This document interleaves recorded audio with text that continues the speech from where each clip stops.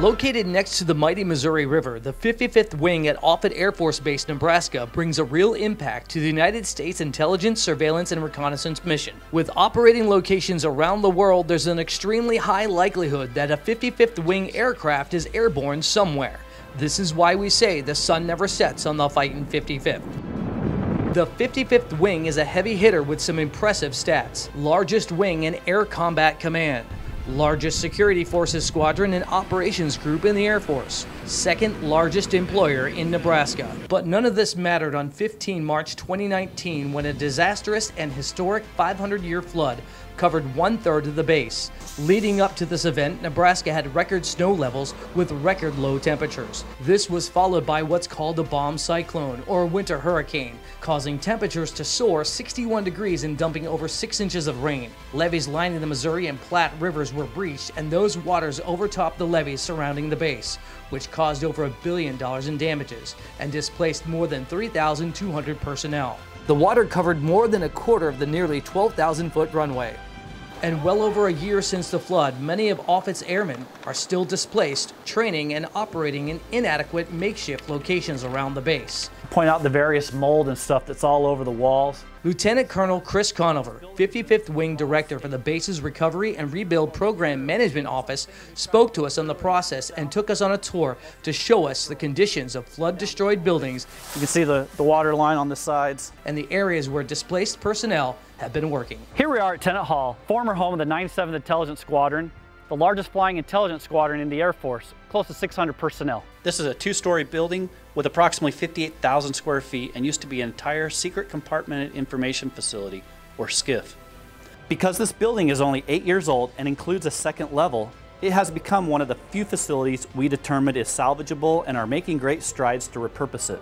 Since the building sits below the flood level and we can't raise it, we're designing it to have a sacrificial floor, meaning a wash and rinse approach should flooding occur. So the 97th Intelligence Squadron loses 58,000 square feet of space, which is crucial to their mission. And with the building next door also destroyed, the losses just keep piling up. So we're inside the remains of the Intelligence Support Squadron, which housed our mission crew training systems. We produce several thousand training events a month. These simulators were crucial for our initial qualification and continuation training programs. But this capability was lost in the flood. Even the great folks from our program manager, Big Safari, came in here and did everything they could to salvage the equipment. They cut out individual components and cables to see if they could repurpose it. Unfortunately, the majority was lost to the tune of $234 million. Altogether, 118,000 square feet of SCIF space was destroyed, which is just a fraction of the 1.2 million square feet of overall workspace affected. So to continue the mission, the operations moved into Building D. We're in a 79-year-old building. This is the bomber building where the Enola Gay was built and the boxcar. And we were able to turn 200,000 square feet of decommissioned space that hadn't been used in 15 to 10 years back into workspace for our folks. But that workspace has some major issues. The temporary air ducts running through the hallways vent the air to protect them from asbestos, and the SCIF space needed to be put in the basement. About 400 to 500 intelligence personnel typically worked in this area, but now under current COVID conditions, occupancy is limited. If you recall the building where all the simulator equipment and where all the very thick black mold was on the walls and the ceilings, that was the space these airmen used to work in. And this space is less than 25% of what's needed. The shortfalls of Building D can't be downplayed because right above their heads, vehicles and heavy equipment are being moved, causing vibrations, which loosens the concrete. So inside the ceiling, there's a netting system to help catch any debris. Additionally, this building is anything but watertight. This parachute-like collection system helps capture contaminated water and keeps it away from vital electronics, communications infrastructure, and personnel.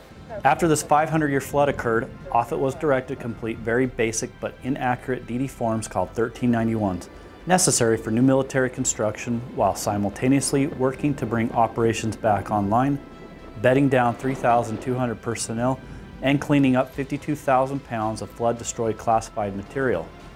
Due to the non-standard planning timeline, the original estimates were low. Now, after we have gathered accurate requirements and continue through a sound design process, cost estimates have risen and could continue to rise. Flood destruction led to an 8-campus approach containing 26 new facilities that align like functions as a result of the 137 facilities affected by the flood. The overlay of the base shows the flood that covered 1/3 of the base. The best place to rebuild, believe it or not, is in the same area. This was a 500-year flood. The levees around the base will be raised an additional 3 feet to the 100-year flood level. Additionally, Congress has mandated that new military construction in this area be raised to the 100-year flood level, plus 3 feet for mission-critical installations. Let's take a look at all the campuses. The first one is the Nuclear Command, Control, and Communications Facility for the airborne missions in support of Strategic Command. Next, we have the Satellite Communications Campus that will be relocated up on the hill near the old Strategic Command building to support the nuclear enterprise. Here we have the Multi-Domain Operations Campus, which supports worldwide SIGINT operations and processing along with information warfare convergence. To support the base's critical infrastructure and the nuclear mission, we have an emergency power microgrid system that connects generators across the base to provide backup power and resiliency for our missions. Next, we have the Security Forces campus that houses the largest Security Forces squadron in the Air Force of 600 plus personnel that supports both Strategic Command and our ISR missions. Here we have the Logistics Readiness Squadron campus to support our airfield and all of our bases needs for both forward deployed bases and our mission partners. The Flight Line campus will provide petroleum, oil, lubricants, liquid oxygen, and aircraft servicing at the flight line for the E6 Looking Glass, E4 NAOC, and the Wings mix of 135 ISR aircraft. The Base Lake, which is a small cost, high impact effort supporting 44,500 community personnel, which also provides an income stream for the Morale Welfare Fund. Thank you for taking the time to watch this video. We appreciate it. This is a once-in-a-lifetime opportunity to build this base, and we're going to do it right. As directed by senior Air Force leadership, we're going to build the base that we need, not the base that we had. And this will lead us into the next generation of warfighting.